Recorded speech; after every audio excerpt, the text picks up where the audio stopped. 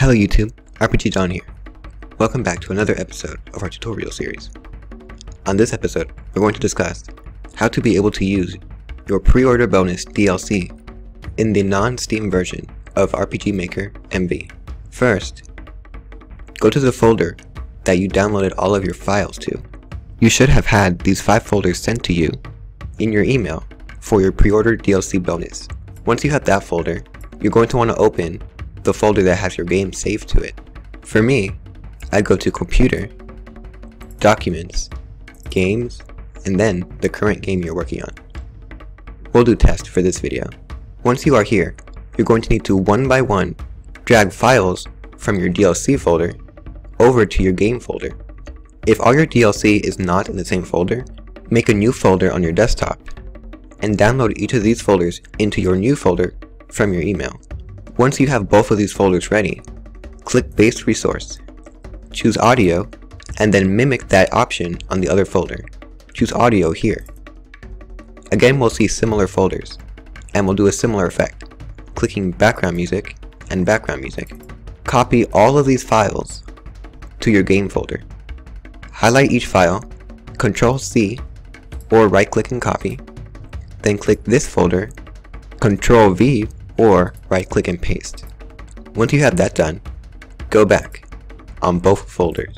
Repeat the process for each folder, going to BGS in one folder, then BGS in the other, highlighting each file, and copy it to the other. Once you have all this done, you go to Images. Continue to open corresponding folders, such as Battlebags 1, Battlebags 1, and copying all your DLC to your game folder. You will do this for each folder with 2 exceptions. When you're ready to transfer your plugins, click your plugin folder and the JS folder on your game. Then click the plugins folder on your game. Here is where you will copy all your plugins. Double click the DLC plugin and copy all your DLC plugins to your game. If at any point you are asked to replace or copy all files, simply check the box to choose the same option for each item and click Skip. Back to plugins.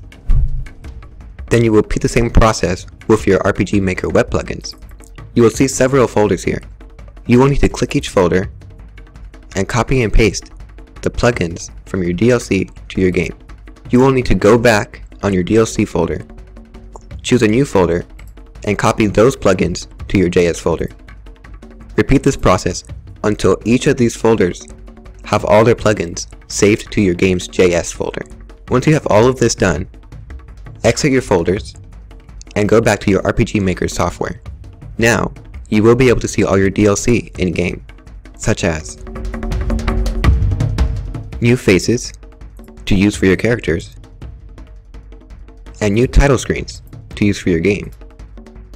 To use your plugins, you'll want to click the Plugin tab or the Jigsaw puzzle. Double-click any of these rows and click the name. You will see all your new plugins here. Clicking one of them should tell you what it does here and its parameters here. This is the end of this tutorial.